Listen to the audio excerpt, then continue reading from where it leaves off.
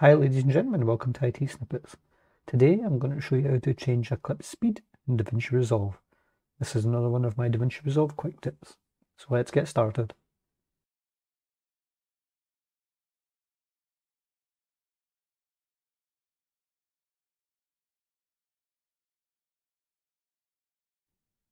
First thing you have to do obviously is go inside DaVinci Resolve. I've already loaded some clips in here, but this is the clip that we want to play around with just now. And if I play it, you'll have seen this before if you've seen my reverse clip DaVinci Resolve tutorial.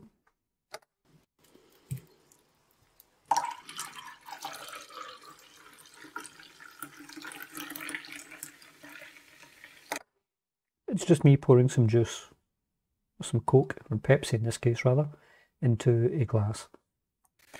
Right. So the first thing we want to do is right click our clip if we want to change the speed. And there's change clip speed here, where you can basically just give it a percentage. So I'll give it like 800. As you can see, it changes the clip length down here. If I zoom in a bit, it should now display rather quickly.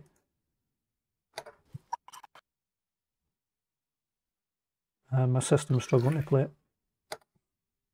Let's try that again.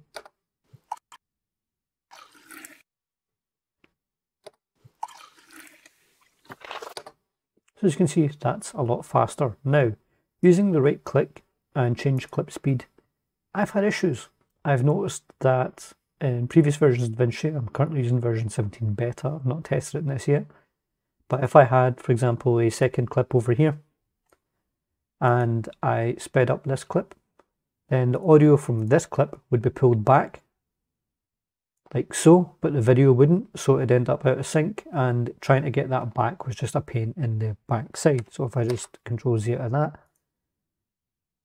I can right click, go to change clip speed, and I'll just put it back to 100% for the time being. Okay, so a better way around that to circumvent the problem I've just mentioned is to just pull our clip in. The clip's a lot longer than the original version that was already loaded, so let me just trim it down. Over here, try and find out where I start pouring. Probably about there, that'll do. Just clip that out. Okay, it's to right click and go to retime controls. Go down here to change clip speed by clicking the little arrow. Change that to, we'll do 400%. Move that back.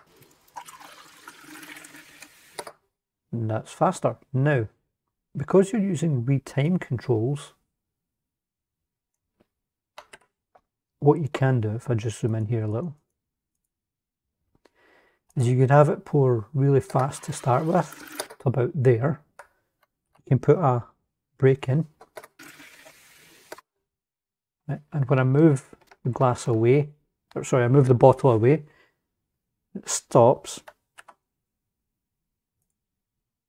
I will change the retime controls for this to 100%. And just move this up on another level so it doesn't overwrite. Over there.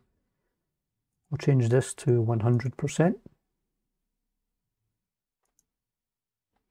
And then I'll go across here, move this down, change the retime controls in this as well. And I'll change that to 50%. So what should happen is it should pour really, really quickly, go to normal, and then slow down. So let's try that. That's at normal speed. And that last part was actually quite slow.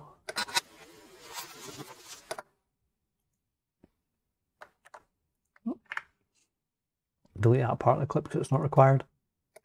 But you couldn't really see. In fact, it didn't change it. That's what happened. So if I select that, again, try again. I must have misclicked and change that to 50%. Zoom out. This is at standard speed, and then if I go to pour again, it'll slow it down. There we go.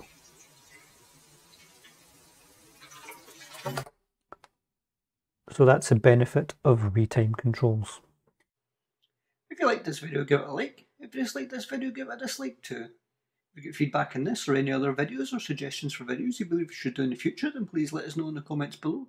And most of all, thank you for watching.